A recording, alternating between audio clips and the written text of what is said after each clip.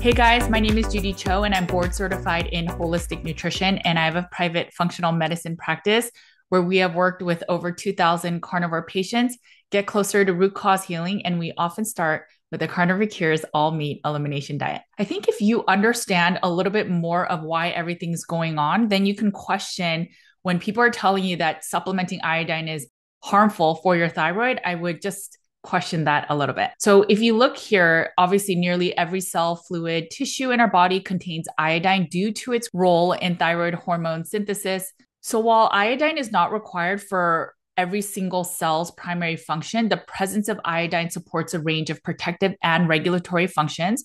So iodine is essential to sustain life.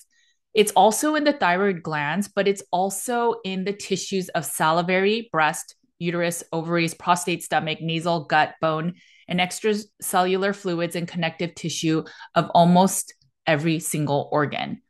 And although it is easily absorbed in the intestines as any other essential nutrient in the form of iodine, we need iodine or we would die.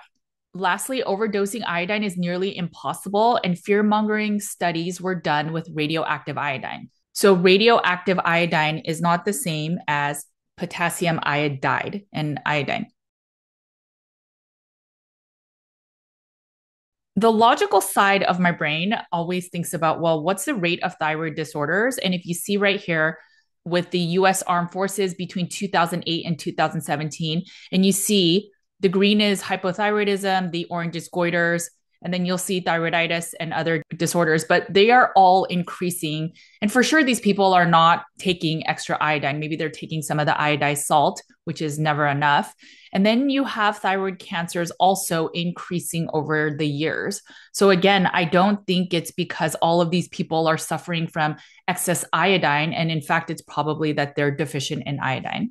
So there are people that will recommend we'll just take the kelp from the ocean or eat seafood. And so I was curious. And if you look in Japan, their rates of thyroid cancer is increasing, and it's increasing the most in females. And you see it's going up. And in fact, all of them are going up, including with males as well as in the total. So if you think that consuming kelp is sufficient, or consuming seaweed or some of those sea vegetables is enough for you to have your normal levels of iodine, it probably is not. And then in comparison, Japan also did this study against US and Korea.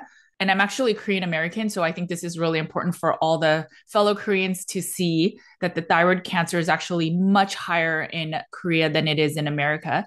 But this is the total incidence rate of thyroid cancers, including both males and females, for every 100,000. This was in 2010, so I'm sure it's higher now.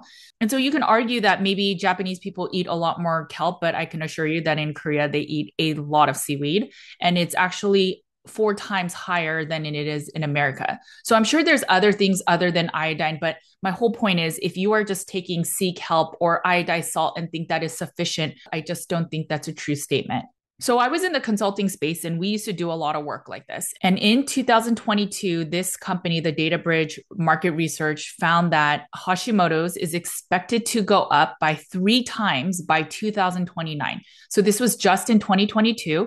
And then within 7 years, it will triple. And it's actually all over the world. It's not just the US, but the estimated amount of money that they are going to possibly make is 1.3 billion.